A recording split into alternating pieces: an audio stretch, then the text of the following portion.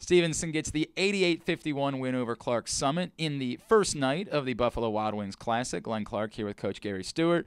Coach, you guys came out, made a statement early, and sort of outside of a sort of short stretch there late in the first half, you really never let up. I think you have to be pleased with your effort. Yeah, I am. We had to clean up a lot of things, and credit our guys. We guarded the ball better tonight, and I thought we had much more energy and much more focus. Played through their run in the first half, got a huge basket from Marlin at the end of the half to close the half out, and the first one's a tough one to get, so I'm proud of our guys. You mentioned Marlin. He was kind of a highlight machine between that bomb at the end of the first half and then his sort of flying tip in there in the second half. Pretty fun night for him. It was, and we needed everything that he brought. Obviously, not playing with Evan. Johnny was excellent, too.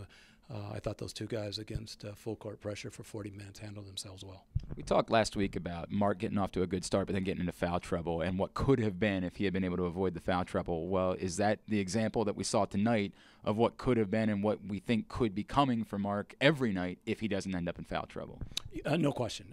He's a load down there, and we did a good job of getting him the ball, and he got some great deep position. He'll probably tell you that those 3 jumpers that he missed are shots he should have made too. But he's a guy that you have to account for in every possession, and he's going to get to the point where he commands a double team. So our guys are going to get to play against air, and when that happens, I think we'll take off offensively. And then the guys that get in the second half, and I guess we'll start with Bo Wesley, who ended up getting 10 points off the bench, but all of those guys that get those first moments in their career to get on the floor and to contribute that way, I know that feels good for everybody, but it's really important because you might be counting on some of those guys as the year goes along. It is. They're critical minutes, and it's tough for a guy that's used to playing in high school and used to starting, and now all of a sudden you're sitting over there for 25 or 30 minutes and your name's called and you're expected to play well, and certainly add their first game collegiately. I thought they all did well.